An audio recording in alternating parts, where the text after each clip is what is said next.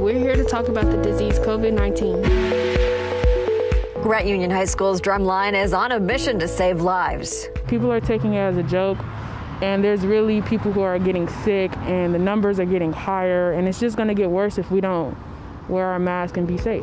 The 24-member drumline put together a public service announcement urging their peers to wear a mask. There's parties, there's people going out, people are not social distancing at all, and we need to take it serious. I don't take it lightly because it's very serious, and it could affect my family and everybody else's family as well. Mr. V, who helps lead the drumline, says his students have received national recognition for their musical talents. He feels their message has the power to reach more young people. I felt it was compelling since we had a platform and people know Grant Drumline. We've been on Jimmy Kimmel, we've been all over the world. We had to make this announcement to save our community, to save our city, to save our state, to save our nation.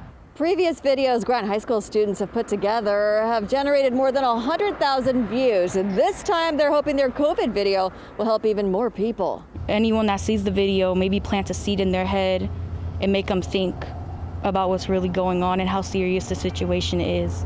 I hope that this video brings attention to the younger audience, because I know that we could be a little stubborn at times. Grant's drumline has no idea when they will get to perform again with COVID concerns. Their focus right now is getting their friends and even strangers to protect each other. Most people who get COVID are under the age of 35, and I'm only 17, so that could be me, that could be my friends, that could be the whole school. So what we need to do is we need to social distance and we need to stay safe.